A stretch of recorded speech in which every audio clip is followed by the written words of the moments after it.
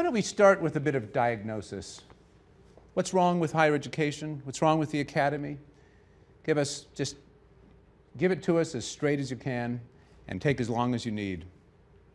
Well, it's abdicated its responsibility to infuse students with the sense of their extraordinary privilege to be reading works of utter sublimity. The faculty should approach these works with love, gratitude, and a sense of joy. And they have one responsibility: to cram as much knowledge of greatness and of our inheritance into students' empty noggins as possible in 4 years. Instead, they're teaching students to hate the greatest works of Western civilization, and to hate, frankly, each other, because the reigning ideology on campuses is that of victimhood. And students are immediately categorized from the moment they step on a campus as either belonging to the high-status victim groups or the oppressors. And they go through the next 4 years seeing things through that lens of victimhood and oppression, which is a tragedy and an extraordinary loss of opportunity. To me, I think this has happened, this is mostly characteristic of the humanities and to a lesser degree of the social sciences, but increasingly will become characteristic of the STEM fields, because they're under assault, I would say, by the same agents who undermined the humanities and the social sciences. And I would say, of all the dangers that the current situation in the university presents, that's probably the one that's primary, because so far the STEM fields have remained relatively, let's say, unviolated by the intellectual corruption that characterizes the other disciplines. And they're of crucial importance, obviously practically speaking, but also as a bulwark against the ideological pathology that currently passes for academic knowledge in the institutes of higher education. What's wrong exactly? I really see it as a continuation of a process that was identified by both Nietzsche and Dostoevsky at the end of the 19th century, that it's a continuation of the collapse of the idea of God, or collapse in the belief in God, or maybe if you thought about it psychologically, as a collapse in the archetype of divine masculinity. That's another way of thinking about it. I mean, Nietzsche warned that if we lost our fundamental foundation block, which was the notion of a transcendent divinity, that we would degenerate in two directions. One direction being nihilism, and the other direction being its twin, its malformed twin, totalitarianism. And that was his diagnosis for the 20th century. And I think that's exactly what happened during the 20th century. It's a diagnosis of stunning accuracy, especially given how relatively early in the 19th century it was made. And Dostoevsky, for his part, made exactly the same case, particularly in The Devils, The Possessed, the book's variously titled, which is a study of the corrosive effects of really of an ideology very, very similar to the one that reigns today in the university campuses. The Devils is a literary work that describes the intellectual and moral genesis of exactly the type of thinker who caused the catastrophes of the Russian Revolution. It would be 30 years later, I guess. So it's another work of incredibly prescient insight, almost incomprehensible. With the loss of that see, the problem with the loss of that idea, and I'm speaking psychologically, I would say, which is what I try to do as much as possible, is that regardless of your religious belief, you cannot exist outside a hierarchy of value. It's not technically possible. You need a hierarchy of value to organize your perceptions. And I mean this literally, I mean this neurophysiologically, in that even when you're observing the world, which as far as you're concerned merely manifests itself for your observation, you're focusing, your eyes are engaged in a series of complex movements that are controlled by unbelievably complicated neurophysiological circuits. And you focus on something and not on everything else. And that means that you pick something out of the almost infinitely complex realm of potential phenomena as of signal importance. And that orients your very capacity to observe the world. And that hierarchical structure that guides your perceptions is of unbelievable depth and complexity, because you tend to attend to those things that, let's say, you regard as important. They're going to further you in life. So you need a philosophy of what constitutes furtherance in life, which implies a gradient between what's undesirable and what's desirable. And that structure, that gradient of undesirable to desirable, is in fact the philosophical manifestation of the neurophysiological hierarchy that enables you to parse the world up so that it's comprehensible. And something has to be at the top of that. Well, it doesn't, because you can be a war, you can be an internal war of conflicting values. That's the alternative. But that's not psychologically acceptable. That's would manifest itself in uncertainty and anxiety and directionlessness and hopelessness and nihilism, to be a house that's divided amongst itself. All of that needs to be oriented into a hierarchy that's a unity, and something has to be at the pinnacle of the hierarchy, because otherwise it's not a hierarchy. And the question is, well, what is it that might be at the pinnacle? And that is the question. It's the question, right? Because what's at the pinnacle is that to which all of your resources should be fundamentally devoted.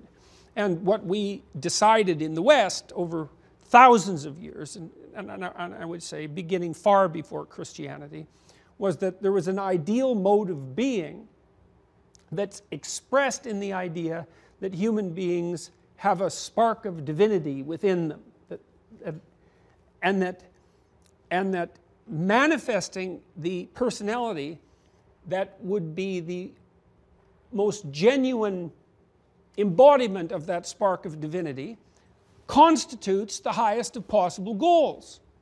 And you can simplify that idea. You could say, well, you have an ethical responsibility to manifest what's best in you, to manifest your potential. People speak in those terms, and to become more than you are, to become who you could be. But lurking underneath that is this idea of the ideal, the embodied ideal, or even the incarnate ideal, because this is something that's not merely an abstraction, it's something that's expressed in flesh. That's the idea of the Word made flesh, let's say. That's part of the same set of ideas. And that ethical proposition is that, I think it's expressed well in the earliest chapters of Genesis. The ethical proposition is something like, there's an action in the world, there's an action in being that's characterized in Christianity as logos. And it's the operation of truth and courage nested in love on potential. So the idea in Genesis is the world springs into being in some sense as a consequence of the action of this logos. and that if the logos is operative on potential, then what emerges as a consequence is good by definition. So that's an ethical, it's an ethical axiom. It's a daring ethical axiom. It's one of the most daring ideas I've ever come across, because it's a very daring idea to state, to posit, because in the absence of proof except that which you would gather as a consequence of enacting the proposition, that if you act courageously and you tell the truth, then what you bring into being is by definition good. Because it often doesn't look that way. You can get into a lot of trouble by telling the truth. And so it's very easy to take the easy way out in the short term. That's the characteristic of God himself. And the logos is the characteristic of, the logos is the definition for the process that undertakes that extraction from potential and its transformation into reality. And then there's the secondary proposition that, well, human beings are made in the image of God. And I believe, and I also believe this as a scientist, that there isn't a more accurate way of describing what we do as conscious beings. You know, you hear that if you're a adequately informed scientific materialist, that it's incumbent on you to note that human beings are fundamentally deterministic in their behavior. But the evidence for that, I would say, is not strong. The conceptual evidence is strong because you can make a coherent argument, but the actual evidence is rather weak, because it isn't obvious at all that we can act deterministically except when we've done things that we've practiced intensely. But that isn't the way that the world manifests itself to us in many ways. What seems to be the case instead is that we wake up every morning, and what faces us is the unformed future. That's the reality that we confront. It's not the present and it's not the past. It's what could be that day. And we see that as a field of possibility, all of which could conceivably be manifested, but none of which has yet been manifested. And then we feel called upon as the action of our life to chart a course through that multitude of potential paths, to select from among all those possibilities the realities that we choose to bring into being, and then to work to bring them into being. And we also recognize, and we treat each other like this, that the quality of what it is that's brought into being as a consequence of those choices is directly dependent on the ethical integrity with which we conducted ourselves while making those choices. Which is why we can wake up at 3 in the morning and berate ourselves for having made a mess of the week or the day or the month or our lives. Because we understand that we deviated from the appropriate path, and we call ourselves out on it, like we call out the people we love and the people that we have relationships with. And that idea that's that idea of hierarchy and the divine spark of consciousness and its relationship to ultimate reality and to metaphysical reality. That's fundamentally what's under assault at the universities. It's far deeper than the political. It's with great trepidation that I would take any exception to Jordan Peterson, especially in his field of work. And so I'm just going to offer an alternative possibility without in any way negating your profound insights. When it comes to the university, when it comes above all else to the humanities, I think it is possible to approach this extraordinary civilizational inheritance that it is the purpose of education to pass from one generation to another without necessarily grounding that in a metaphysical conception of God or even, believe it or not, a unitary truth. And I take, for me, the model of humanistic learning, the Renaissance humanists who rediscovered the classical legacy that had been nearly buried throughout the early period of Christianity in the Dark Ages. Renaissance humanism began with Petrarch's discovery of Livy's monumental history of Rome and Cicero's letters, which would go on to inspire the American founding fathers with their lucid prose and insights into political organization. And this triggered an extraordinary appetite, a passion to find again a civilization that the Renaissance humanists found expressed things that was beyond their current horizons. Petrarch felt so intimately involved with these writers that he was discovering, and the humanists would travel across Europe, going to monasteries in mountains to try to recover these moldering manuscripts of Quintilian or Plautus. Petrarch was so engaged that he wrote letters to the classical authors. He wrote letters in Latin to Virgil and Ovid and to Cicero and to Homer, although in Latin because he didn't speak Greek, to his utter despair.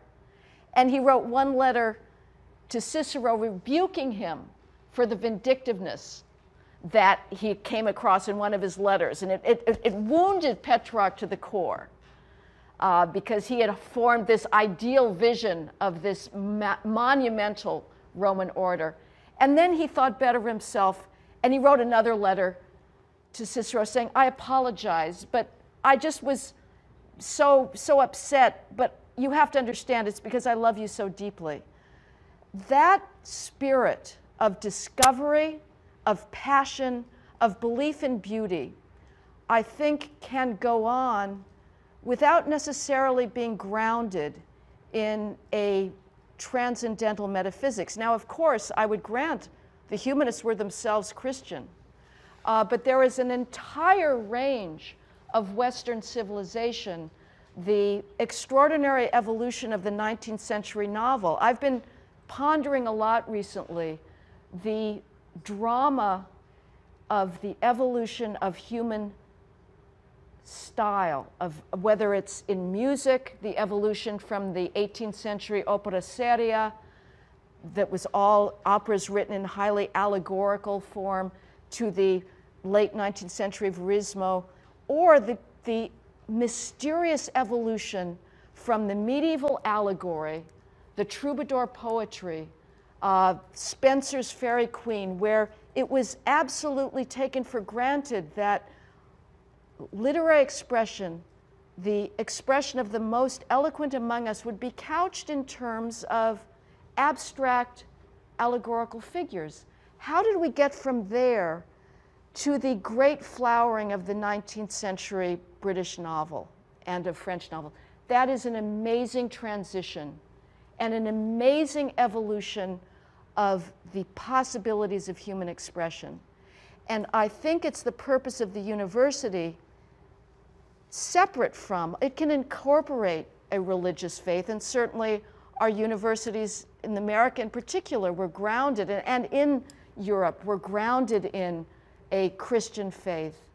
But they can also proceed simply on the basis of the joy of exploration and infusing in students a sense of human accomplishments that would otherwise be completely outside of their ken.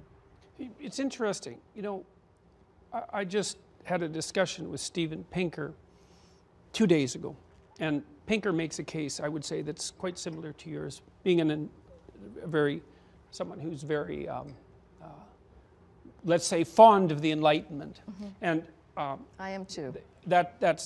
And I mean, I don't have any quarrel with that, except that I think that one of the things that has laid us open to what's happened in the universities is our inability as a culture to weave together the relationship between the Enlightenment that you speak of and the deeper underlying metaphysic from which it emerged.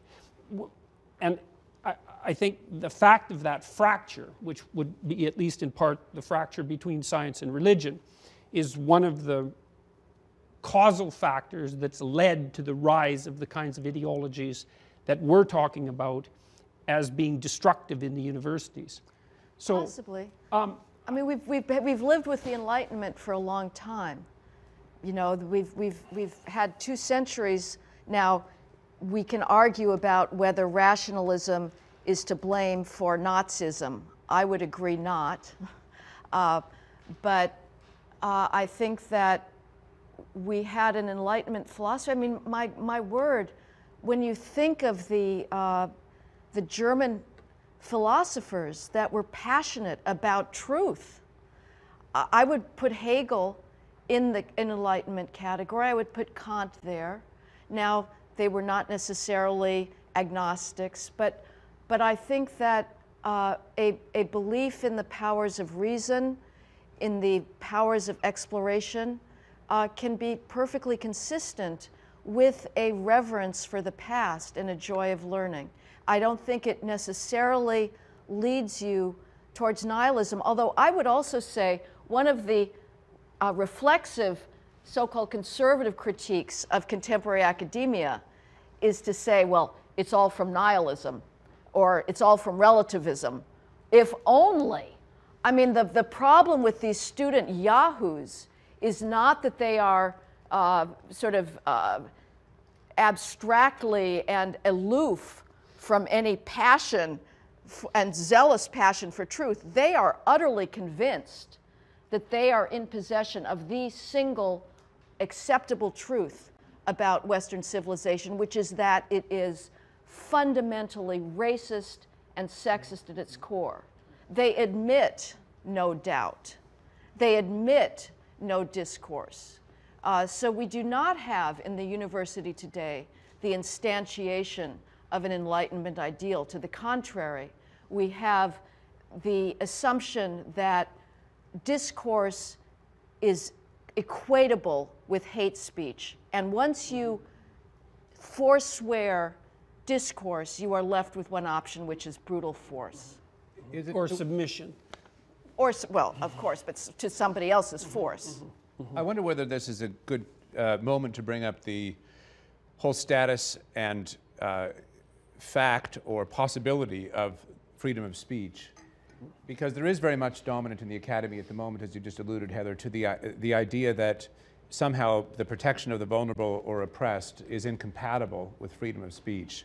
And I think this might be a way of, as it were, brooking what is an apparent divide in your analysis, insofar as we might ask whether freedom of speech gets at anything, or whether there's any world out there to know.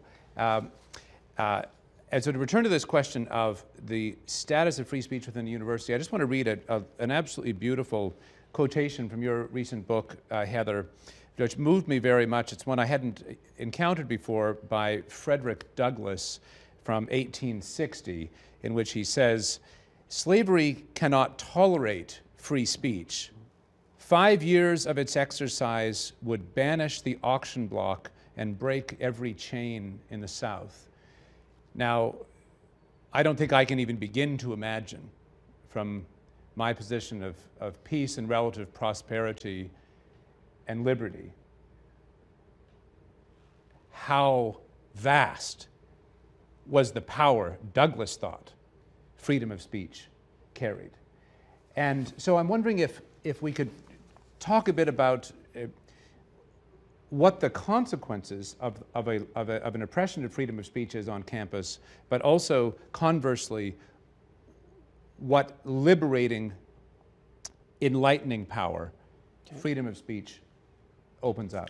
Well, first of all, what needs to be underscored here is the extraordinary ignorance that underlies these students' contempt for freedom of speech. Nobody who has the most foggy connection to the history of tyranny the world over, who understands, as Douglass said, that freedom of speech is the right that tyrants first of all destroy, because they understand that it has the power to challenge their authority. These students are not only historically ignorant about the fact that it is minorities who depend, above all else, on an ability to speak outside of accepted norms that are oppressing them, but they're also unable to think abstractly. So let's forget the past, and let's just think in the present moment. You know, one of the key functions of thinking is to reverse positions. You know, Rawls talks about the original position. What arrangement of rights would you choose if you don't know your status when you're first born? So if you don't know if you're going to be the one with power or the one without power, do you want freedom of speech or not? So right now, the student censors, the progressive yahoos on campus, are the ones that control the power to define what is hate speech and thus what is prescribable. Do they want to give that power to our current president? I know Stephen didn't want to get into politics here, so I'm not even going to name him. But there is a certain president at this very moment that is not exactly welcome on college campuses. His very name causes emotional breakdowns. Did these students not understand that they are setting a precedent that can be used against them? They think they will always have power. Maybe, sadly, they will. Let's hope not. But they are unable to think abstractly in terms of general principles and precedents that can be used against them. As for the power of speech, yes, it's important. I would just add as an addendum that we can return to, I nevertheless think that conservatives are making a mistake by grounding their analysis of what's wrong with the university almost exclusively in terms of the violations of free speech. I think there is something far more important than debating opinion in a university, and that is, again, the transmission of knowledge, for which debate is sometimes relevant, but not always. So I should clarify something. I mean, in my initial comments, I wasn't making the case necessarily for a religious viewpoint. I was making the case for the necessity of a hierarchy of ethics, and that at the pinnacle of the ethical hierarchy is a conception of the sovereign individual, we'll say. And I think that you can make that case psychologically, and you can make it metaphysically, but you don't have to make it metaphysically. It's not, let's say it's optional. I'm not convinced necessarily that it's optional, but I think you can make that case. But something has to occupy that high position psychologically to organize you. And it's out of that concept that we have this creative capacity to interact with the world and to bring it into being as a consequence of our ethical action that gives rise to the notion of the sovereign individual. And the sovereign individual, in my estimation, is the proper category for apprehending the human being. And there are presumptions that go along with the idea of the sovereign individual, and those presumptions are that, well, first of all, that you're an individual and not defined by your group identity. You may have a group identity, in fact you do, you have multiple group identities, which is a problem that even the identity politics people have great difficulty dealing with conceptually. But your group identities are to be regarded as secondary. There's something to you that's unique to you, that's of fundamental intrinsic value. And the fact that it's unique and of fundamental intrinsic value is actually what makes free speech of fundamental value. And you see, the debates on campus aren't about who should speak. That's not the problem. That's to radically underestimate the danger of the philosophical argument. the argument on campus is that there is no such thing as free speech. And the reason for that is that for there to be free speech, well, first of all, there have to be sovereign individuals who have experiences that are grounded in truth, that are unique to them, that can be shared with other people of goodwill through dialogue, and that the consequence of that can be something approximating a novel and negotiated peace. Novel because something new has come into being, and negotiated because sovereign individuals of value have engaged in a process that enables them to come to a mutually understandable agreement. If you don't buy any of that, you don't buy the idea of free speech. Now, what you buy instead, if you're playing radical left identity politics, is something completely different, completely, utterly different, which is that your conception of yourself as a sovereign individual is an illusion. And for the case, for most of the people in this room, it's not only an illusion, it's a delusion that you support only because of the privilege and power that that confers upon you. You don't have individual opinions because all you are is an avatar or a mouthpiece for your group identity. Whether you know it or like it or not, that's all you're capable of mouthing. And what you see in the world is nothing but a Hobbesian battleground of identity politics groups battling for supremacy. And there's no communication between them. And this is part of what drives arguments such as the criticisms of, say, cultural appropriation, or the idea that it's improper for a fiction author, for an author of fiction to attempt to inhabit the imagination, the being of, say, if you're a man, to inhabit the being of a woman, or if you're white, to inhabit the being of someone who's black. That you're walking across lines that it's not possible to walk across because you're outside of your bailiwick, you're outside of your group identity, and there's no communication possible between people of different of group identities. And so what's under assault on campuses is actually the idea of the communication between people of different groups at all levels. And one of the things that's so terrible about that, and I think the intersectional types have stumbled upon this stupidly and without noticing, is that because we have a plethora of group identities, I think it's possible in the case of most people to identify at least 8 cardinal group identities. Everyone is a unique combination of their group identities, and therefore no one is able to communicate with anyone else. And so what's under assault is the idea of, well, not only the idea that the past is worthwhile, that it has something to teach us because we're historical creatures, that we need to extract as much wisdom as we possibly can from those who were kind enough to hand down what they learned to us, but the very idea that negotiated communication between people of equivalent worth is even possible. And so I think people, especially the people who look at this as a political battle, radically underestimate the depth of the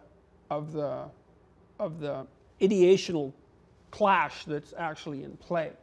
I mean, the most fundamental conceptions of our civilization are what are under direct assault by the unholy alliance between the postmodernists and the modified Marxists. What I see, though, too, is it's a very odd thing. On the one hand, a lot of the current campus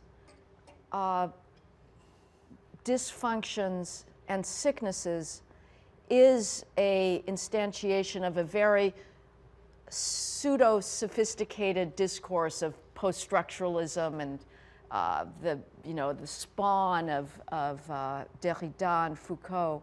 At the same time, you mentioned cultural appropriation, which is truly one of the most civilization-destroying concepts to have come out of the campus left.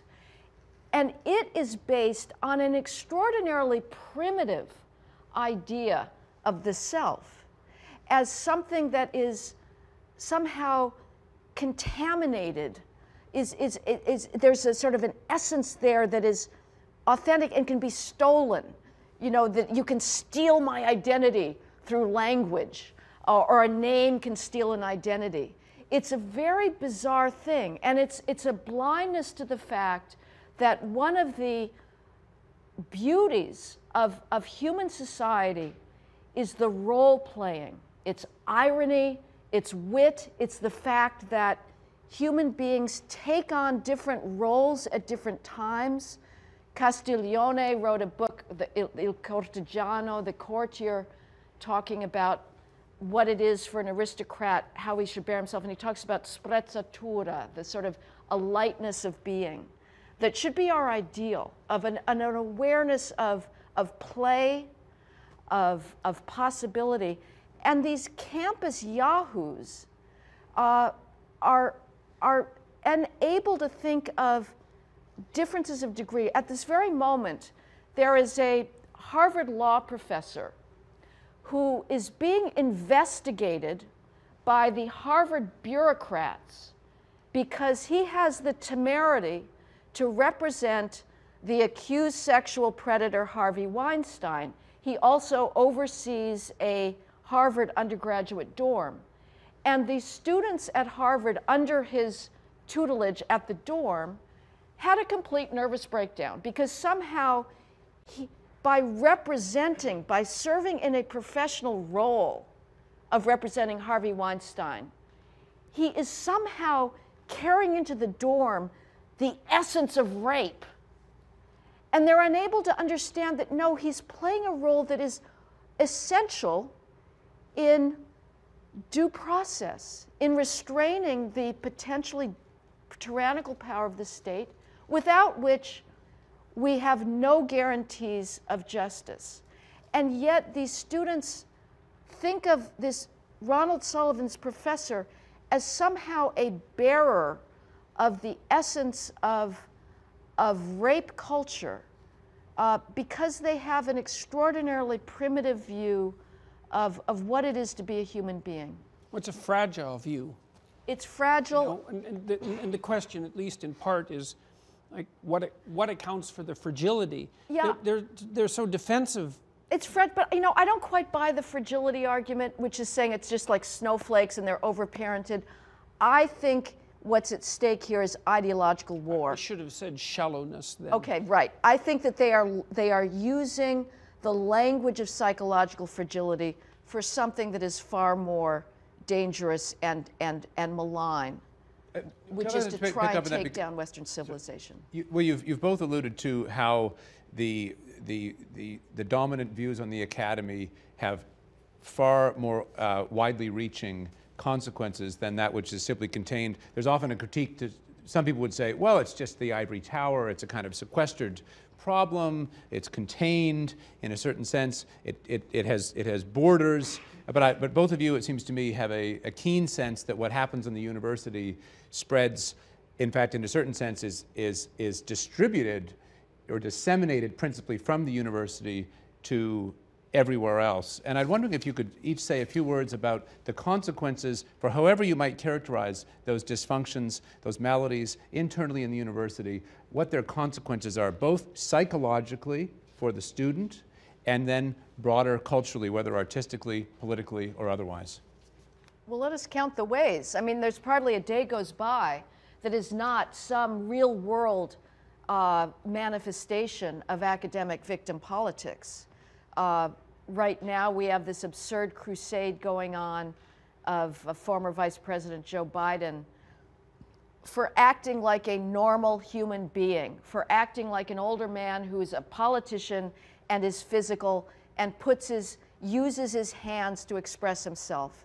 I have not seen a single image yet that comes anywhere close to sexual predation. And yet, we're going through this massive meltdown because somehow he's engaged in rape culture.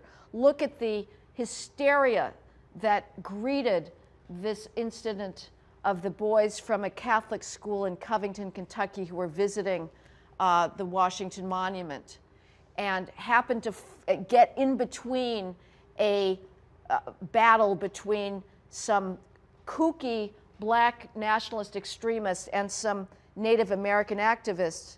And there was one image that was caught that was a boy exercising enormous self-restraint as an Indian activist pounds his drum right in his face, that was seized upon by the elites as the very embodiment of white patriarchal cisnormative privilege.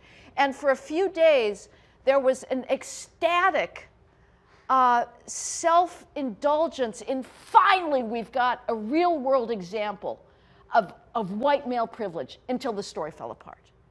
We are also seeing the STEM fields in Silicon Valley. Meritocracy is under assault. The assumption, the reigning assumption of academic identity politics is that, well, there's three. That gonads and melanin are the most important things about a human being, that discrimination based on gonads and melanin are the defining features of American society, and any disparity in proportional representation, be it of females and males or of different minority and ethnic groups in any American institution, is by definition the result of discrimination against females and minorities. So what does this mean for the STEM fields? It means that every single big tech company, whether it's Google or Microsoft, are twisting themselves into knots to try to hire, to create gender equity. There was a HR manager at YouTube who was fired because he refused to go along with the edict from on high to interview only females, blacks, and Hispanics for entry-level engineering jobs. Who knows how many highly qualified white or Asian males were passed over that could have given us some breakthrough in, say, energy efficiency to take on climate change, because these tech firms are now putting obeisance to the demands of identity politics above meritocratic hiring. So there's something that's really crucial about the idea of the assault on meritocracy, because I think one of the defining features of the campus pathology is in fact an assault on the idea of competence itself. Yes, absolutely. And I've been trying to untangle the logic behind that, to lay it out, and at the same time trying to understand how we might define when the left goes too far. This has actually been a technical problem. Like we all understand, if we have a modicum of knowledge about the 20th century, that the left can clearly go too far. We obviously know that the right can go too far, and the conditions under which the right can go too far seem to be fairly well understood. They tend to involve claims of superiority, and intrinsic superiority based on group identity. That's the dividing line, I think, for the pathology of the right. For the pathology of the left, it's much more difficult. It seems like it's more like a combination of ideas that produce a kind of genocidal toxicity if they're left to run to their full extent. But of all those vague ideas that cause immense trouble, the most deadly is the notion that unequal outcomes are evidence of systemic oppression. It's pathological first because it denies the idea that there are intrinsic differences between people that may play a role in those differences in outcome that are independent of oppression and prejudice. Now, we should say, as reasonably intelligent people, that hierarchies, meritocratic or not, are prone to their various pathologies and to their corruption by power. And that it certainly is the case that throughout history, and even now, the most qualified person doesn't necessarily get the job, and that's often for reasons that have nothing to do with their qualifications. So they're discriminated against for prejudicial reasons. That happens with less attractive people, for example. It happens with shorter people. It happens with people who are more introverted. There's many, many reasons why the best person doesn't necessarily get the job. But to say that that happens sometimes is not anything like saying that that's the characteristic function of the hierarchies of the functional West. It seems to me to be self-evident that most of the organizations that we have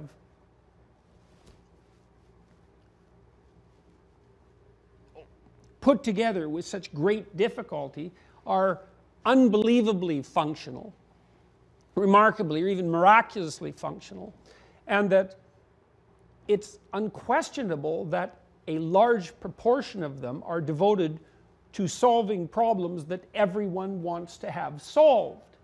I mean, people who take care of the sewage, for example, are a good example of that. I mean, we actually do take care of our bodily waste. That actually works. We actually have electrical systems, power systems that function. We have infrastructure that is reliable. I mean, our society works, and everyone's happy about that because everyone recognizes that, well, it's not so good to freeze in the winter and to die of heat prostration in the summer, and it's not so good to walk, you know, in 10 inches of filth like you might have in London in 1750. And we've organized structures that take care of those problems, and we all see that, at least to some degree, the reason that these organizations work is because we have encouraged, allowed, and rewarded the people who are capable of running organizations of that sort to actually be the ones that run them, hence the meritocracy. So, and one of the consequences of that, in combination with the fact that there are intrinsic differences between people, is that there isn't equality of outcome. And another contributor, of course, is that it's impossible for there to be equality of outcome because you can almost infinitely subdivide people into their various group memberships, and so it's technically impossible to equalize outcomes across all possible relevant group membership domains, which is actually a great thing for the radical left because it means that they have an inexhaustible supply of potentially prejudicial attitudes to complain about. The most interesting example of this, I would say, probably comes from Scandinavia. So you may know that there are a series of studies deemed by the London Times to be among the most reliable psychological studies ever produced because of their magnitude and because of their replicability. They've been replicated dozens of times, and because the findings themselves were a shock to the scientists who discovered them. They weren't what was expected, which is another hallmark of, I would say, validity in science. If you discover something and you really wish it wasn't true, then it probably is.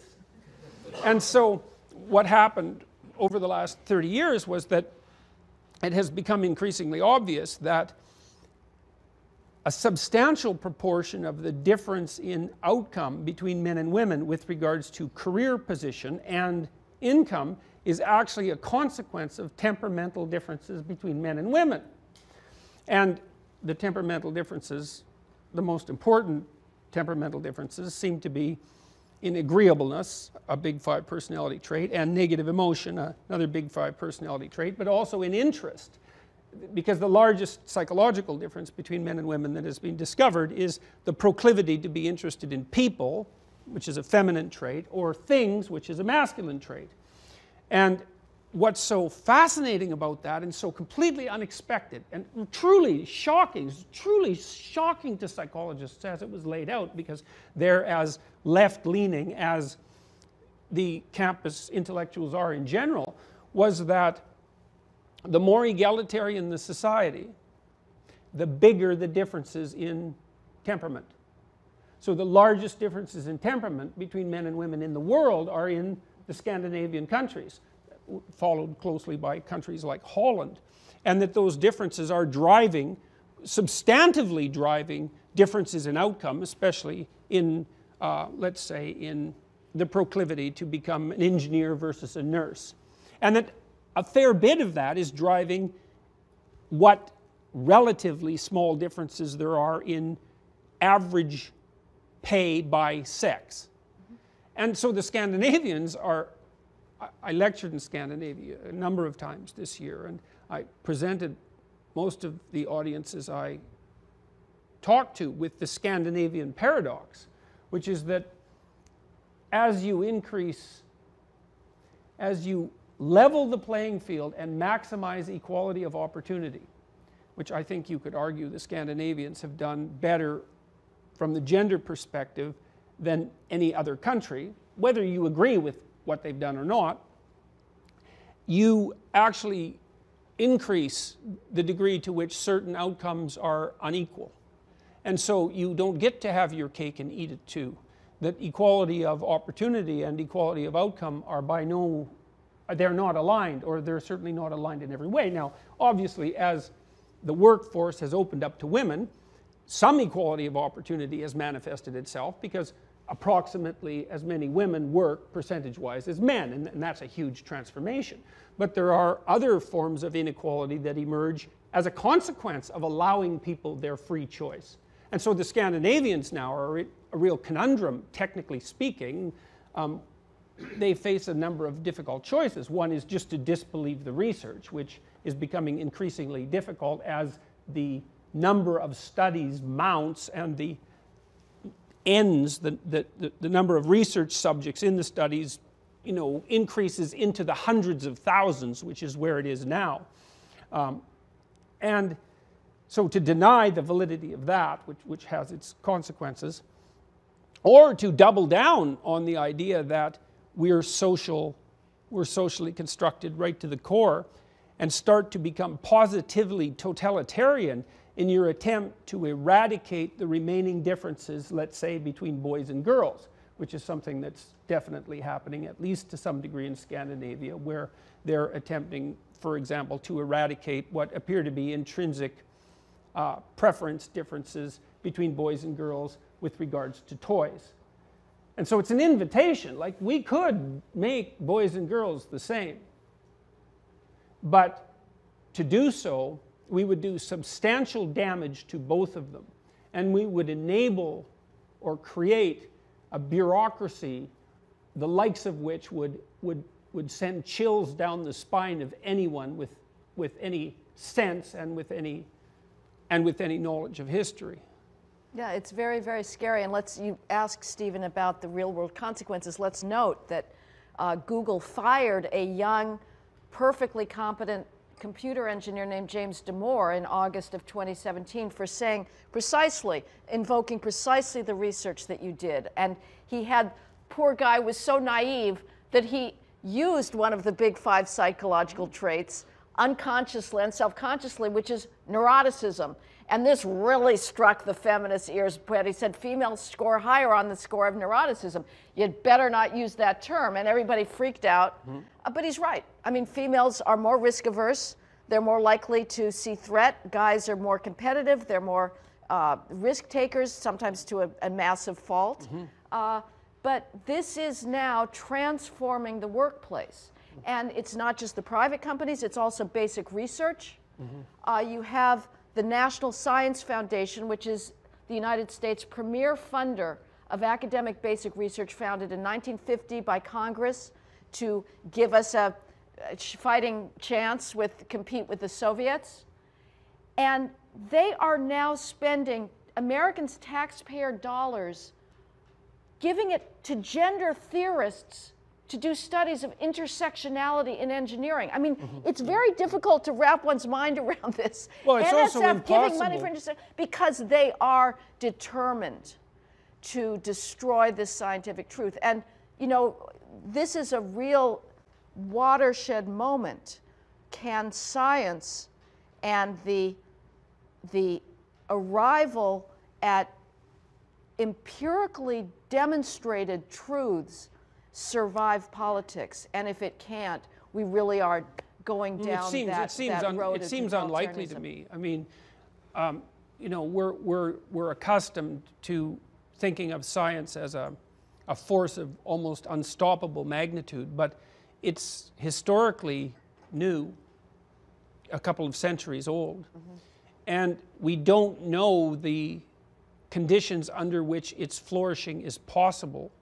And the probability that we can undermine those conditions, even accidentally, is unbelievably high. Right. I mean, already in the UC systems, in order to be considered as a new hiree or to be promoted through the ranks in the STEM fields, you have to write a statement describing your alignment with the, you know, the three fundamental shibboleths of the radical left: diversity, inclusivity, which I've never understood as a concept, and equity. And without you making obeisance to those fundamental axioms, then you're not moving anywhere in your career. Right. And there's an insistence from the NSF, which I found just as jaw-dropping as you did, that we move as rapidly as possible, say, to gender equality across the STEM fields. Mm-hmm. And this is, I think the scientists are so politically naive that they'll be taken out by the postmodernists in no time flat. Well, what I'm hearing from my friends in the sciences is that, tragically, some of them are actually on board this. I have a friend in the engineering department on a UC campus, and their dean has been systematically tearing up their final hiring list, the short list of 3 candidates, saying, go back to the drawing board because there's no females there. Now, these are people that have been chosen based on merit. I have no doubt they are not discriminating against qualified females, but they are being forced to hire females, and about half of his department thinks this is a good thing. Mm-hmm. The control for this, Stephen, at the very beginning you mentioned sort of market forces. Well, we are in a global economy, and for sure the Asian countries do not give a damn about equity, diversity, and inclusion. In fact, the Asian students who are studying here think we're all nuts. Like, they cannot believe it. What is going on? So they are absorbing our scientific knowledge and taking it back to China. And who can blame them? You know, China is obviously... Well, then at least it'll be somewhere. Somewhere, exactly. Somewhere. And they will continue with discovering genetic differences without the slightest shame or embarrassment about the consequences. It seems to be that at the heart of this problem is the assertion that there is no real world out there, whether it's in the terms of the forms of the studies you talked about, in terms of the underlying natural differences. It can be nature, it can be the denial that beauty is a real thing, that truth has any objective character, that there's any reality that exists independent of our wish or whim. And I'd like to move from that, you might say, that insight as a kind of mode of diagnosing what is dominant through much of the academy, as a way of moving towards what might be a more positive account. I want to ask the question, what is the higher of higher education? And I want to preface that with an observation of my own life, which is that the moments that have been most disruptive of my immediate self-perception in the most productive and positive ways have been encounters with something outside of myself, whether in love or beauty or truth. It could be a sunset. And I want to relate that to one of the books that I've spent the most time with in my life, and that's a book written in the early 6th century by a man named Boethius after the fall of the Roman Empire. And to make the story short, he had risen quite high in the Roman state and empire, and was accused of treason by the king. He was a very wealthy, powerful, highly educated man, and thrown in prison, and after a year, brutally executed and killed. But in that year that he was in prison, he wrote a book called The Consolation of Philosophy. It's a drama in which a woman named Philosophy comes to console a prisoner, we might say, played by himself, Boethius. And what's very striking about this, the beginning of this text, is that the prisoner is, in fact, he's writing a poem, and it's a really bad poem. It's all about sort of woe is me and how terrible the world is, and that there's no hope, and he's lost all of these things that he thought really mattered. And it's compelling in a way. It's a true story. It happened. And then in comes this woman named Philosophy, and she just comes blazing in as this irrepressible force of dynamism and illumination. And she says, essentially, she says the muses of poetry who are dictating this, she says, get out of here, you theatrical harlots, she calls them. You have no cure for this man's ills. You only make them worse.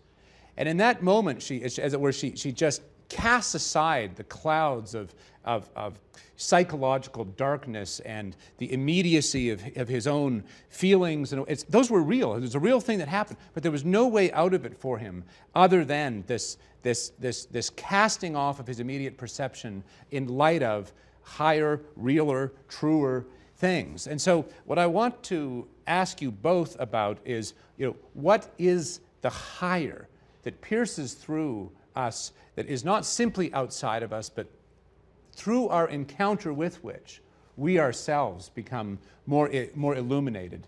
And perhaps let's answer that in a kind of abstract way first, and then maybe we can talk about particular works of art and music and literature and philosophy that have had that role in your own lives. But what is the higher of higher education? Heather?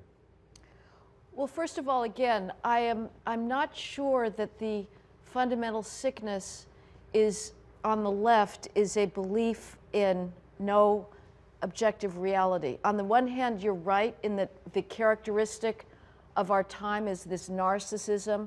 Students only want to study themselves. And yet again, they are not, it's not a Platonic vision that we're living in a shadow world, and above us, outside of our perhaps current perception, are ideal forms. They really do believe that the reality is oppression. So they're not relativists when it comes to that narrative. That's the one part of the world that remains real. That's the one thing that's real. Yeah. And that's why they need to ally themselves with Marxism. Right, as well as the all-importance of their particular gender and race identities, which, as far as I'm concerned, is the least interesting part of the self. I do not regard being female as an accomplishment. It's not particularly interesting, sorry. But the higher, I mean, I guess I don't think so much in abstractions. To me, the higher and higher education is the particularities of a civilizational inheritance, whether it's plunging into the Greek tragedies and trying to imagine the terrifying strangeness of these festivals of tragedies in Athens and Aeschylus's Oresteia, or it's the lacquered beauty of Milton's language in Book 4 describing Paradise Lost. So it's a series of the ability to lose yourself in expression that is of a greater sophistication and eloquence than you could possibly attain to for yourself.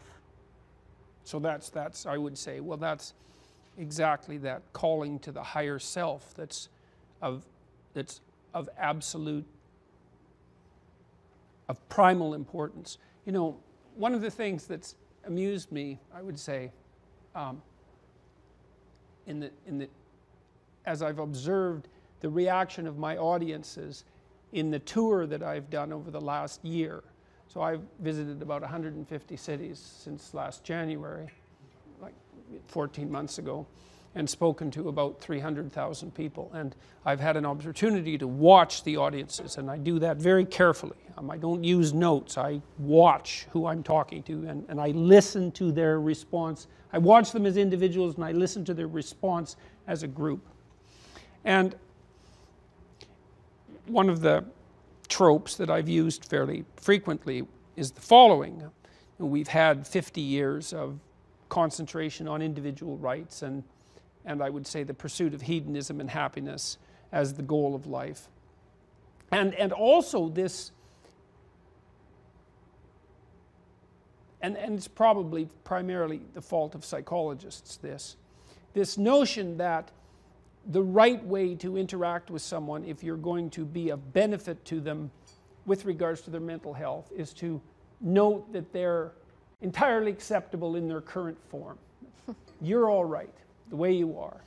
And there's a big problem with that, as far as I'm concerned, which is that, well, especially if you're young, which is that, well, if you're so all right the way you are, then,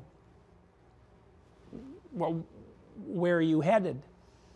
I mean, if you're already at up, then where's the up that you're going to pursue for the next 60 years?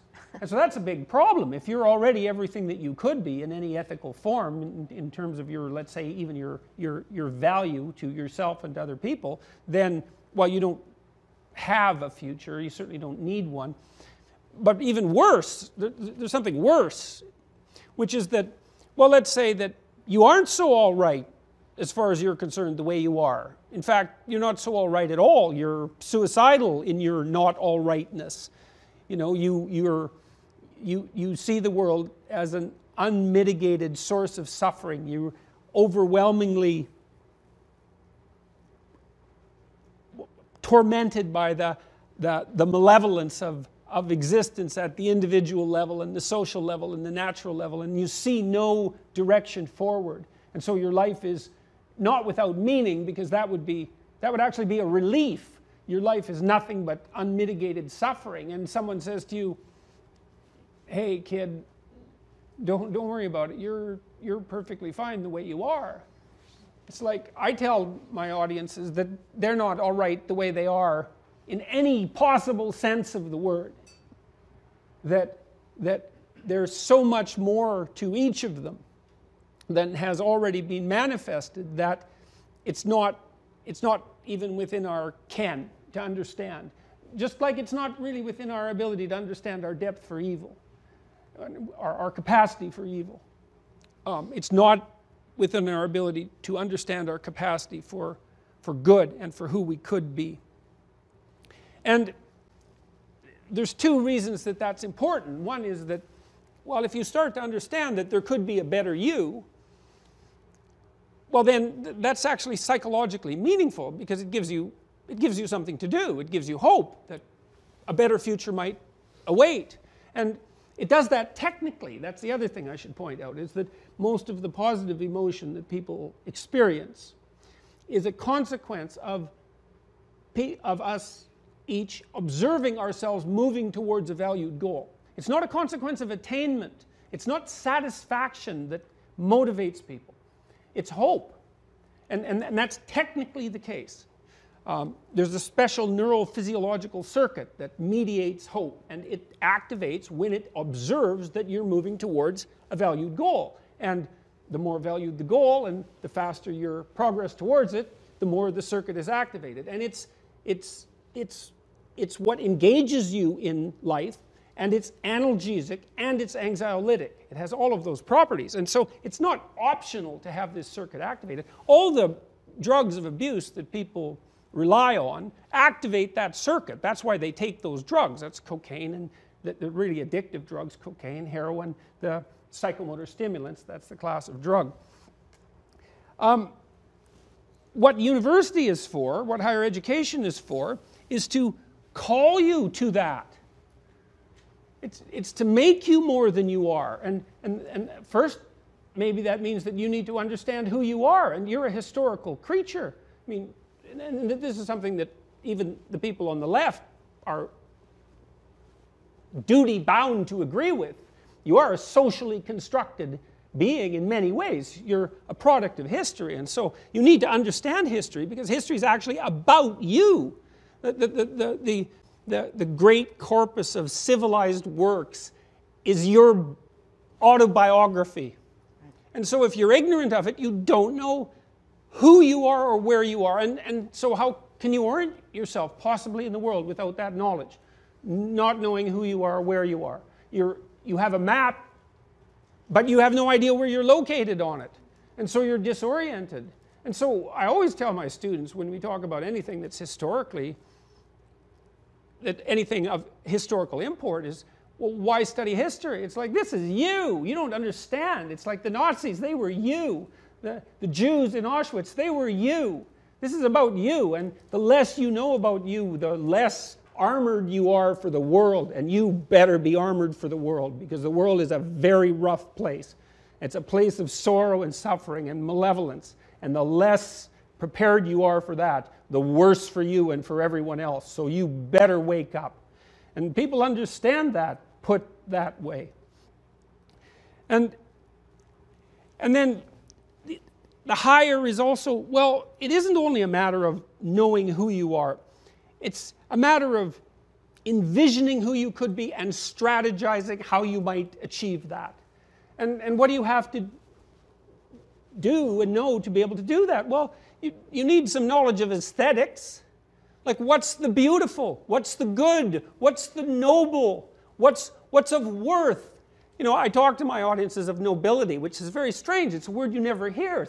You should have a noble goal, right? Something that can be of comfort to you when you wake up in the middle of the night and ask yourself about the validity of your being. I'm pursuing this goal of sufficient nobility to justify the inequity of my existence. It's a solace. It's not optional.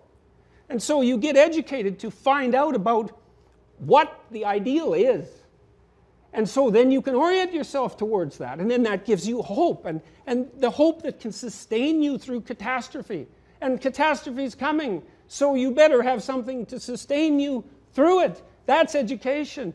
And then there's writing and thinking. It's like my students, they'll write an essay. I wrote this little treatise that I put on the web that many people are using about how to write an essay. And I start out psychologically. It's like, well, essay means attempt. It's like, okay, well, why are you writing an essay? Well, let's think about it ethically for a moment. Well, first of all, you should have a problem. That should be the first issue. It's like, you need a problem if you're going to write an essay, because the essay is an attempt to answer a problem. And if you're playing the game properly, well, then it's kind of incumbent upon you to pick a problem that you would actually like to have an answer for. You know, and students so often come to me and say, well, what topic should I write about? And I think, I'm not telling you that. It's like, that's the hard part, is to pick the problem. So pick your own damn problem, and make sure that it's one that's actually a problem, right? That there's something in your soul that's calling you to grapple with, so that you're not bored into a state of what? Torpor, while you're scraping out your 10th rate manuscript to hand in for your class grade, but instead engaged in something that deeply affects you. It's like, this is a problem, man. This is driving me mad. I need to solve it. It's like, great, you've got a problem. You can start your damn essay. Okay, so now, why write it? Well, how about because you're trying to solve the problem? How about because what you're doing is you're laying out a pattern of thought that's going to shape the way you perceive the world and act in it? Because that's what thought does, if it does anything, is it alters your perceptions and it shapes your actions. To write isn't some abstract luxury. It's to think in the deepest possible sense. And the reason you want to do that is because you want to orient yourself in the world. And the reason that you want to do that is because if you're disoriented in the world, it will take you out. And so you better be prepared, not just physically. We seem to all accept that necessity, at least in principle, but intellectually. It's like, prepare yourself. The worst is coming your way. And the wiser you are and the more prepared you are, the better you're going to be able to cope with it when it arrives. And so sharpen yourself up. And the way you do that is you pay attention to every damn word you write. Every word.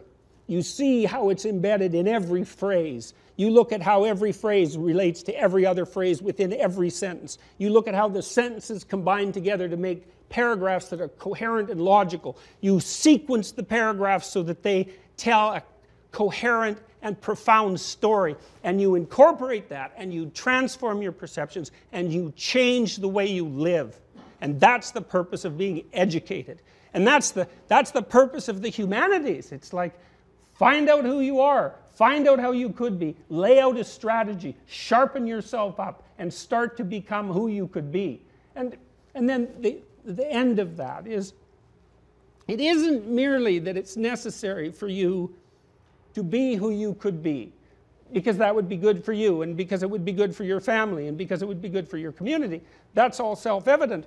But there's something worse even, which is, if you don't do that, if you don't bring what is within you to fruition, and you allow yourself to be less than you are, the bitterness that accompanies that, the sense of loss and failure and absent opportunity corrupts you. And then that corruption brings into the world something that should not be. And even if you're not animated by the hope that you could make the world a better place as a consequence of sharpening yourself up intellectually and morally, you should at least be animated by the knowledge that, and this is the knowledge that anyone who has any historical wisdom at all possesses, is that the space that you could have filled with what was good will definitely be filled with what is evil. And the purpose of education is to tilt the scales, right? It's to tilt the scales at the individual level away from what's pathological and corrupt and resentful and vengeful and destructive, and towards what's good and true and courageous and noble. And none of that's just words. Not if you're not using it in the cliched sense. Not if you understand the connection between your soul, your spirit, the words you use, and the manner that you manifest yourself in the world. And that's the purpose of higher education. It's to make citizens, right? It's to make noble citizens. And it's an idea that we're so far from comprehending now that no one I talk to has ever even heard that. So, well, these are very profound and inspiring thoughts. I want to add the substratum of technique underneath them. You're confronting the vast tragedy, in some sense, just simply of student writing, and the inability to structure something coherently, a mastery of language. Underlying this journey that you're describing to move out of yourself or your current petty self into a larger self that is infused by knowledge of human possibility is also the simple mechanics of absorbing mechanisms of expression. And it used to be that it was assumed that if you want to be an artist, if you want to be a writer, you study the models of the past. And every single painter went, and he spent hours copying in museums, because the assumption that he was somehow autochthonous, you know, born from the seeds without fathers, without an ancestor, was absurd. You step in the shoes of greatness, and you learn through learning what your predecessors did. And now we have this idea that people simply go out and they express the wonderful uniqueness that is them, and that is itself validates their inarticulate and inchoate attempts to express themselves. I think that's part of that. We have lost that understanding that learning is also about discipline, you also speak quite rightly and eloquently about close reading. You're saying read your own prose and listen, does that sentence have anything to do with normal syntactic structure, and do the sentences follow? But I would also say one thing that I'm very grateful for in my education, even though I spent way too much time absorbing deconstruction and post-structuralism when I should have been simply reading more novels, but I was still a benefactor of the Yale tradition of close reading, of the new criticism. And I learned to pay extraordinary attention to every single word in a text. I could write 25 pages on 12 lines of Wordsworth's Prelude because I was observing every single one of those words and how they related to others, perhaps to a fault. Perhaps I was making things up. But I think that an attention to things outside of the self is also extraordinarily crucial. And I would also say, you mentioned Nietzsche at the beginning as adumbrating our current malaise in what would happen if we lose a sense of a transcendent ideal. But I think another way of understanding what's going on in education today is a concept that the French philosopher Paul Ricoeur articulated. He talked about the hermeneutics of suspicion.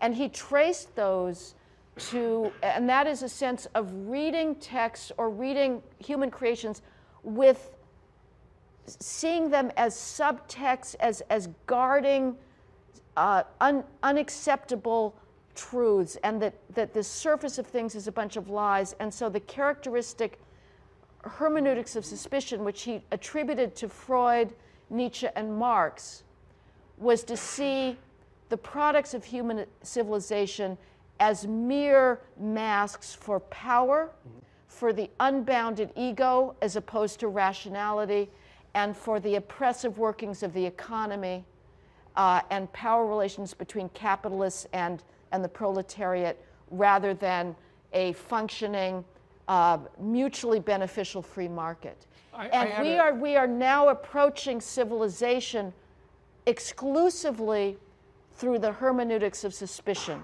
And he contrasted that to the hermeneutics of faith, which was involved in trying to recuperate the meaning of text in sympathy with the author's intentions rather than reading against it. If I could pick up on that very question, that is to say, paradoxically, that which realizes us in a higher or fuller or more complete way requires a stance of humility, right, of attending to that which is outside of you. Yep. Whether it's a text, a piece of music, could be just the reality of your life in any number of ways. But so far as education is concerned, I'd love to have both of you speak about encounters in your own lives, whether educationally or aesthetically, with objects of art or philosophy or literature or science that have done that that have engaged you in that very way to awaken you. You know, if one of the ways that we might think of the viewpoint that you're all right on your own is reflected precisely in terms of the way students are taught to write, that it's all just in you, you know, just emote, and, you know, what are your opinions about this, as if anyone really cares. And that as leads, if you have opinions. As if you even have opinions. And that leads to a kind of, you know, narcissism, to a sort of solipsistic subjectivity out of which there is no exit. And simultaneously to what I take to be a kind of groupthink. I mean, if there's one thing that you can say about the university today, it's that you can very often predict the opinions that people will come out with who think that they have learned to think critically. I mean, there's a famous entrepreneur who interviews people, and one of the questions he asks is tell me 2 or 3 things you believe that virtually none of your peers believe. And this is the difficulty of finding answers to that question is proof of how far our universities have strayed from being able to cultivate a genuine independence of mind. And so I want to come back to encounters that you have that you have each had with texts, or however you might want to construe it, that have been illuminating and enlarging and have cultivated for you something of the independence of mind that both of you are so notorious for? Heather. Well, I actually, again, I don't think, and I may be completely blind in this, I don't think independence of mind is what I would put as the goal for education. For me, it is the transmission of an inheritance. If we don't read these authors, they die. It is on us. It is on the faculty to inspire students with the sense of excitement, of terror. Are they up to these works? Are they worthy of them? Do they possess the attention and the knowledge to possibly confront the Oresteia and know what is going on? So the idea that it's ultimately about freeing the self, I suppose that ultimately you are right, and that you need to be able to talk to students about the goal here is for you to live a life that is more open to your own possibilities and those of others. Still, for me, we are so far from understanding the primary responsibility, which is to keep this tradition alive. Well, don't get me wrong. Like, I don't believe that, and this is something, this is a transformative moment, I suppose, for me, is that one of the things I learned from Nietzsche was that there's no freedom without a very long previous period of voluntary slavery, right? Is that what you do? Is it's an apprenticeship. Right. That's right. You go in on your knees if you're lucky, right? And you think, I know nothing. Let me be worthy of this. Yep. Exactly. And then if you're fortunate, you have in the university you have the opportunity to choose for your peers those who have been nominated by the entire sequence of your ancestral past as worthy of preservation. Right. You can knock on the door of that club and be let in, at least as an observer, and it's an unbelievable privilege. Exactly, and the scandal is these students are being given a license for ignorance.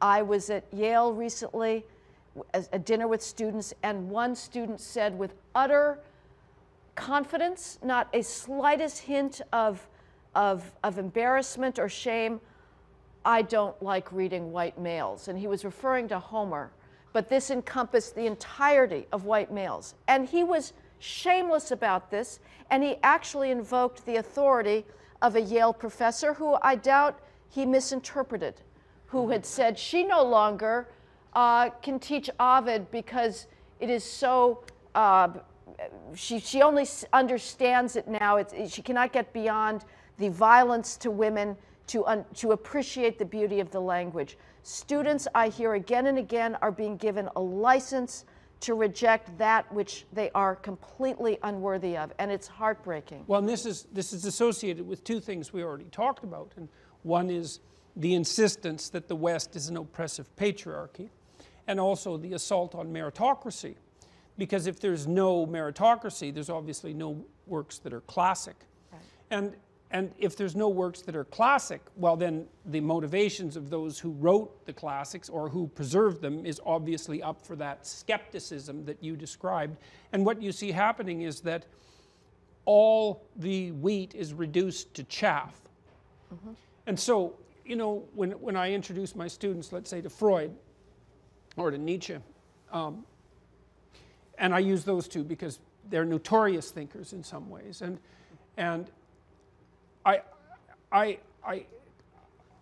try to instill in them the conviction that their job is to read with discrimination, is to understand that this is not all truth and not all value, that what's useful and profound has to be extracted out of the text as a consequence of careful reading, right? And the rest, the errors that are a necessary part of even any endeavor of genius have to be let go. But the trick is to pull the weed out and to leave the chaff behind, not to say, well, it's all chaff, and therefore only a fool would bother with the endeavor. And that's certainly what students are taught. I'm amazed, constantly amazed, at the degree to which students are willing.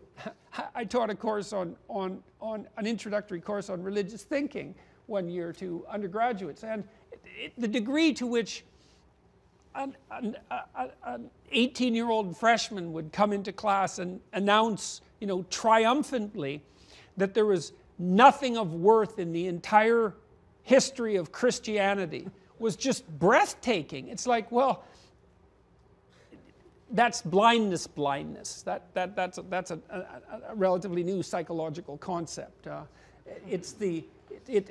Technically, there are levels of ignorance that are so deep that they are unable to recognize themselves. You know so little about what you're talking about that you can't even tell that you don't know anything about it. And the unmitigated gall of that attitude, it's like, really, this is how you construe yourself.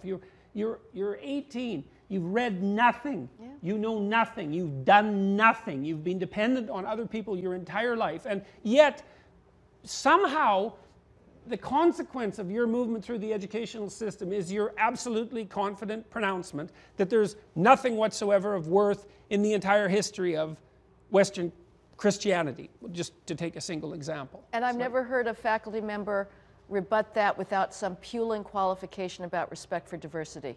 This is what is so infuriating and appalling, is that these ideas, this contempt for greatness, it's not coming out of nowhere. They are being fed this and given license for this ignorance by their professors. Well, that's because they have very many professors who are, and maybe this is particularly true of literary criticism, who are Cain-like in their envy of genuine greatness.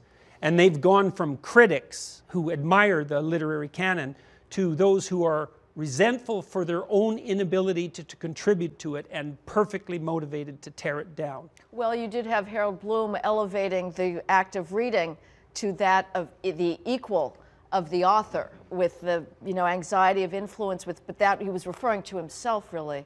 But it's the hermeneutics of suspicion, that we are going to deconstruct these texts rather than finding in them what is beautiful. Just one question. Look, why, given that, and I agree with what you're saying, and this is a great mystery to me, is that, and it relates to something you said about the postmodernist belief in some externalities in the world. It's like nothing's real, nothing's of value, except power. Mm-hmm. Why? Why is that the single external reality that the radicals all agree constitutes the ultimate reality? It's like, I don't understand that. It's like, people have criticized me, say, well, you can't be, you talk about postmodern neo-Marxists, you can't be postmodernist and Marxist. It's like, well, I know that, but the people who are postmodernist and Marxist don't seem to know that. I mean, because they've rejected meta-narratives, but they turn to this dialectic of nothing's real, nothing's reliable, everything functions as a consequence of tyranny and power. Those things are real. It's like, why? I don't understand that. What's the metaphysics of the faith in that reality of tyranny and power? I understand it as a product of the West's self-critical guilt, that it took us a long time, say in the United States, to come to terms with our original sin of slavery and its long aftermath.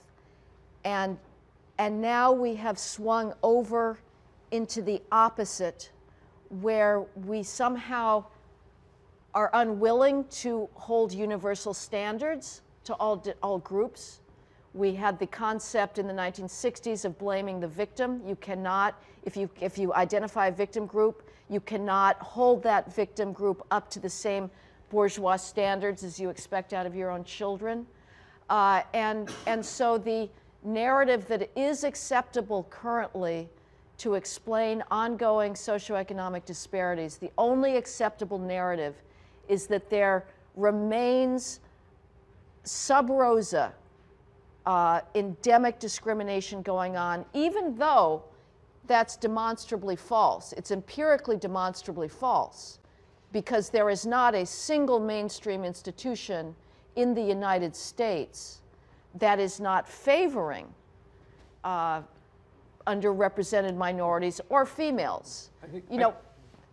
Go ahead. I was only going to say, because I know we need to draw it to a close soon, I was only going to say that relative to Jordan, your question, it needs to be said that the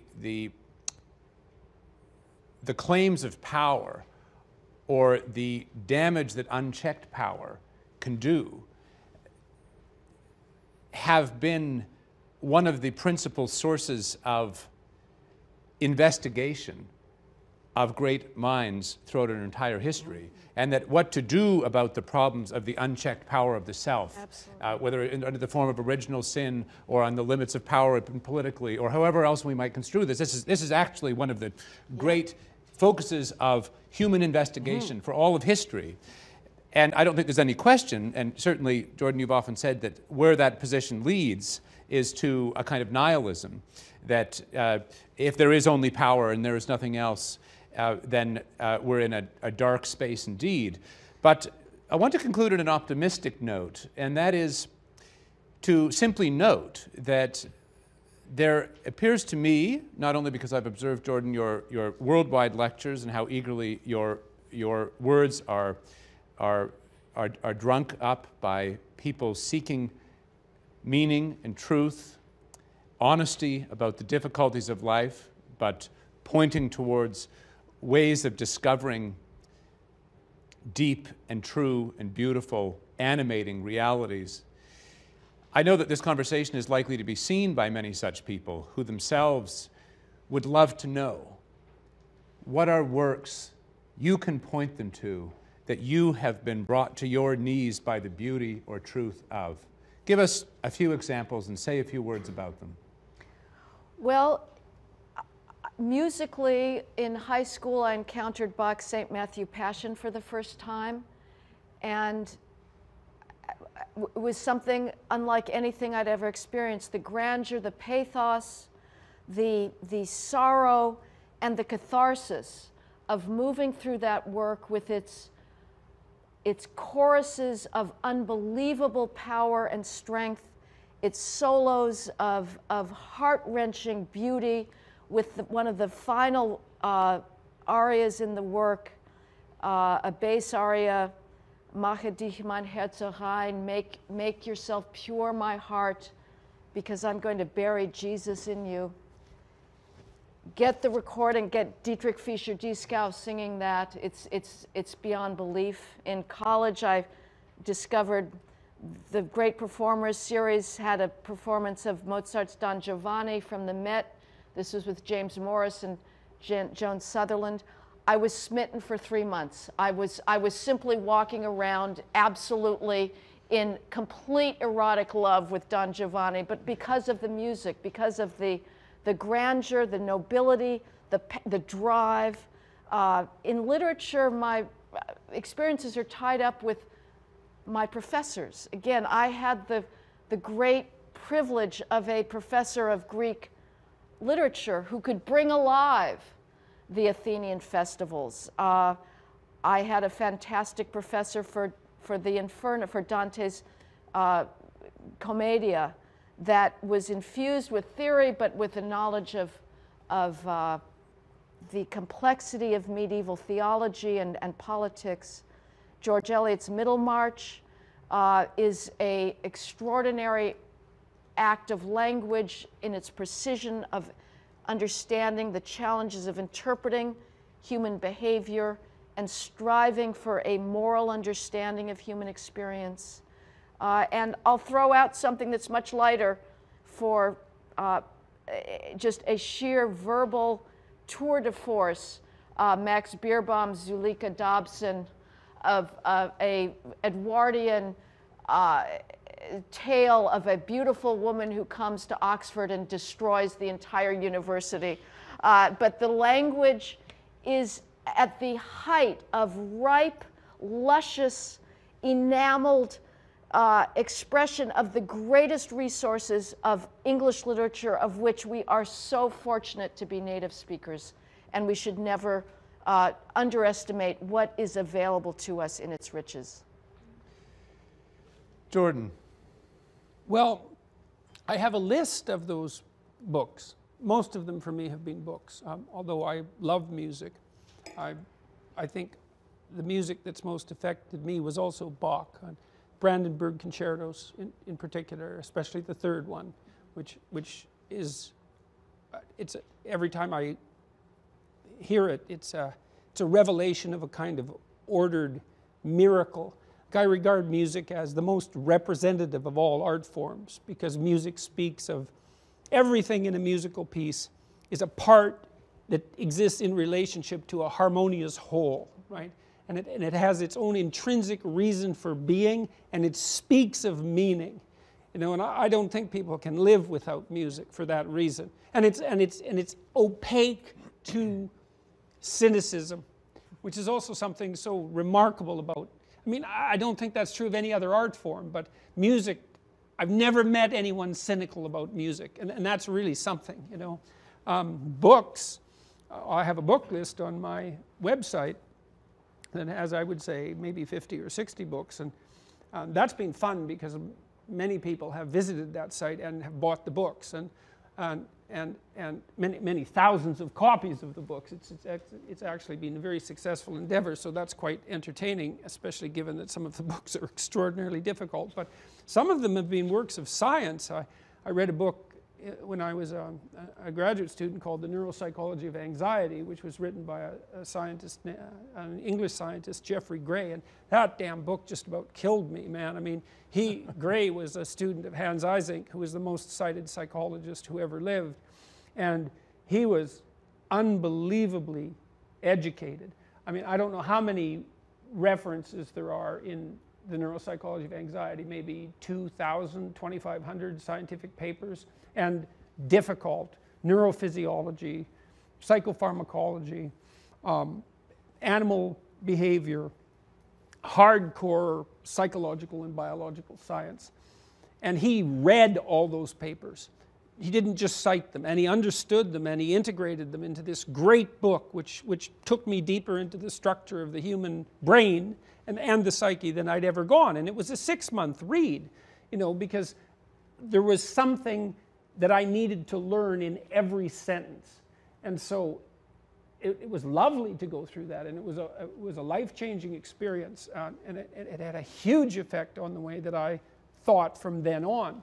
And even though the book was written in 1982, psychologists are still catching up with it, and usually reading it very badly, by the way, partly because it's so difficult. The works of Carl Jung absolutely floored me.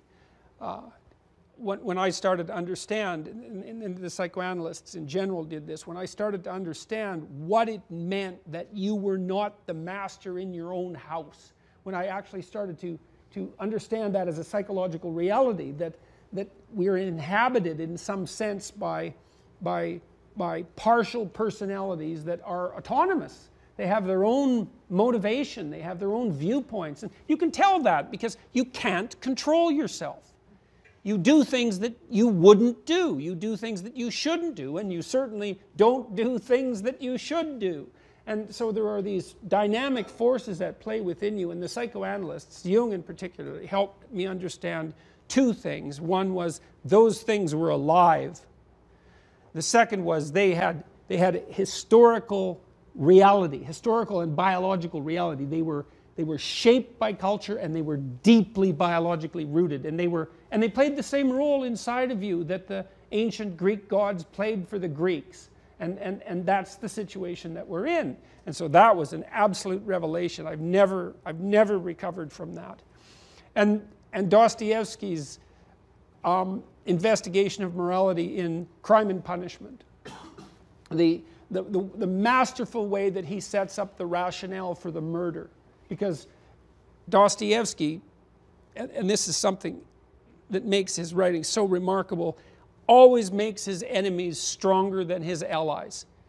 So when you read a book by Dostoevsky and he's investigating a complex concept, he makes those people who make the arguments that he wants not to be true, those who are the most powerful characters with the best arguments. And so he sets out Raskolnikov, who comes up with a detailed rationale for a murder, like as good a rationale for a murder as you might need to commit one. And then he has him undertake the murder, and he gets away with it.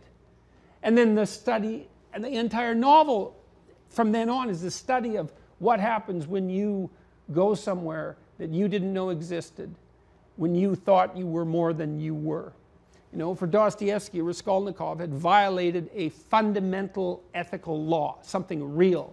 And he ended up in something indistinguishable from hell. And Crime and Punishment makes that unbelievably real and in an incredibly exciting manner. Like, it's a great thriller, it's a great detective novel, and it's unbelievably deep, and it just flattened me when I read it. And I would say the last one, I mean there's many, but the last one was likely Solzhenitsyn's Gulag Archipelago, which was just, you cannot read that book and come out the same person. It's not possible.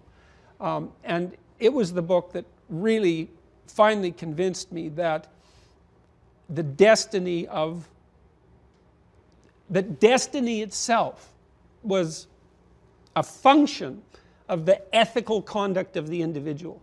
Because not only did Solzhenitsyn demolish the intellectual and ethical credibility of Marxism, although you'd never guess that now, he also made an incredibly strong case that even an ideology as powerfully attractive and pathological as Marxism couldn't find its home and wreak its havoc without the willingness of individual citizens to falsify the nature of their own experience and to lie in word and action, and that the proper pathway forward, if your fundamental conviction is opposition to tyranny and hopelessness, is actually truth manifested at the individual level. And so those are books that had, well, incalculable effects on me, transformed the way that I thought completely and permanently, and hopefully for the better. I don't think we need to look, in my view, we don't need to look much further for an antidote to the malaise and dysfunctions of so much that we see in higher education than the testimony you both have just given to those works of beauty, power, and truth in your own lives. Regrettably, our time has come to an end. Join me in thanking Jordan and Heather for the love they have shared with us and that has animated their learning and their courageous defense of the beauty that they see around them and in the works they have studied. Thank you. Thank you so much.